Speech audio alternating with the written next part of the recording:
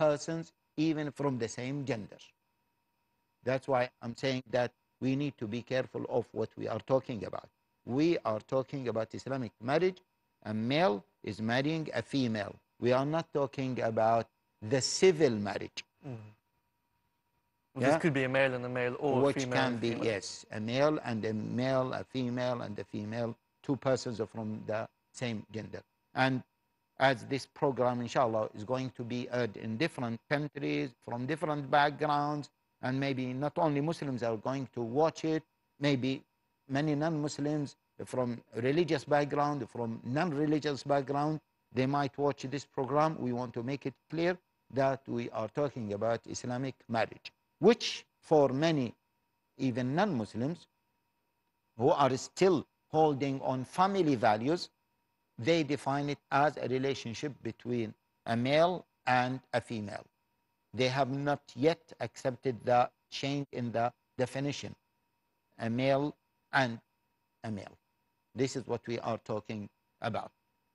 But surely, Sheikh, just because family values are so important, and of course, within family values, marriage is probably the most important subject, that means that it significantly makes it more important that the marriage is more natural from the Islamic point of view, in terms of marriage is for a man and a woman. Yes, definitely.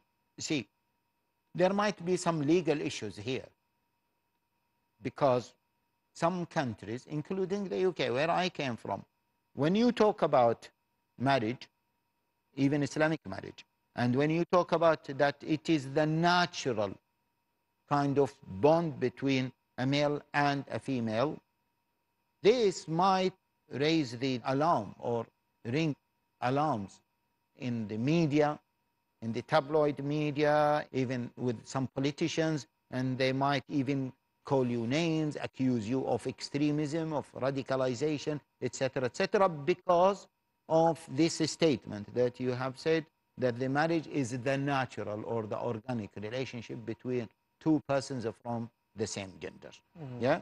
However, we have to stress that it is the traditional way of having this kind of relationship. It is also the natural way of having this kind of relationship. Many people are trying to deny it, and they say that many people, they are gays and they can naturally be attracted to a person from the same gender. We are not going to discuss these issues. We are discussing the Islamic marriage, which is traditionally the marriage between two persons from the opposite genders. Again, for most people still, they believe that it is the natural relationship between two persons, which means that those two persons will be from opposite genders. So here we are talking about the Islamic marriage. Yeah. In terms of the importance of marriage within society, where do you think it stands, and how do you think we can preserve the traditional marriage, if you like? Okay. Now, first of all, let us talk about the traditional marriage from even a non-Islamic perspective. The traditional marriage from a non-Islamic perspective. Marriage is the cornerstone of a stable society. Many people have spoken about it. Many non-Muslims have confirmed this kind of relationship. Fukuyama spoke a lot about it, this famous American thinker. Many other thinkers, even from China, from different backgrounds, they have spoken about this kind of sacred relationship between two persons from opposite gender, where they have this kind of bond and they produce children. And this kind of relationship, it provides the societies and the individuals from certain needs that wouldn't be fulfilled or satisfied by any other kind of relationship. First of all, the cornerstone for a stable society that enjoys security. Why? Because this kind of relationship, the marriage relationship, prepares the individuals to be part of a network, to be part of a society. And by the way, this aspect of marriage has not been emphasized, have not been mentioned or explained by many people. They think that the main aim of marriage is to fulfill the sexual needs. This is true, But there are some other important effects of marriage, such as preparing the person to be an individual who is part of a bigger network or a bigger community. So it breaks the individualism within individuals. So making sure that the foundation of society, which marriage plays a big part of, needs to be strong.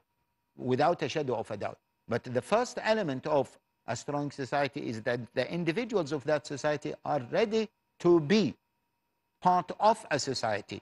Now, to be ready to be part of a society, this needs to be nourished with the person from a very young age.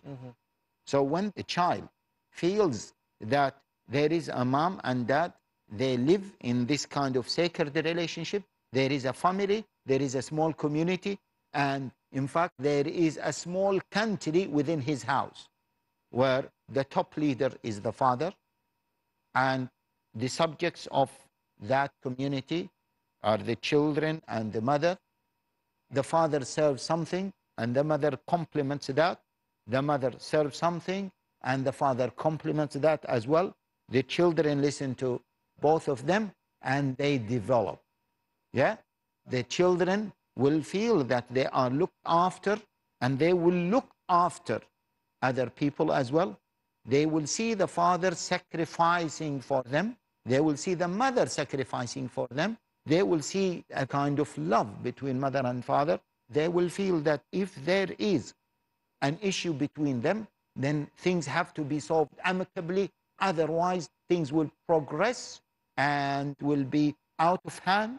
They will see the care between their mom and dad is a very important element of happiness and stability. They will see that care is not just the emotional care. Care includes the emotional side, the physical side, the financial side. It includes a number of things. So they will live as a small country in their family. And that's why the family is the foundation of any stable society. And by the way, many Western thinkers have spoken out about the biggest problem of Western societies.